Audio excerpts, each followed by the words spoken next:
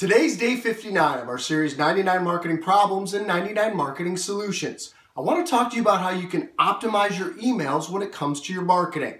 Did you know that 86% of consumers prefer using email when it comes to communicating for business purposes?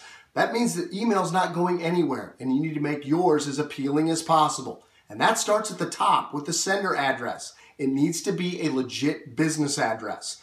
The subject line needs to be entertaining, enticing, but not clickbait because we aren't trying to trick anyone here. The body of the email needs to be easy to read, mobile friendly, and follow through on that subject line. And finally, there needs to be a call to action, and it needs to be easy to figure out and easy to follow through on. Got all that? These tips are huge, and they will help you optimize your emails when it comes to marketing and help you build your business and your brand. Have a great day.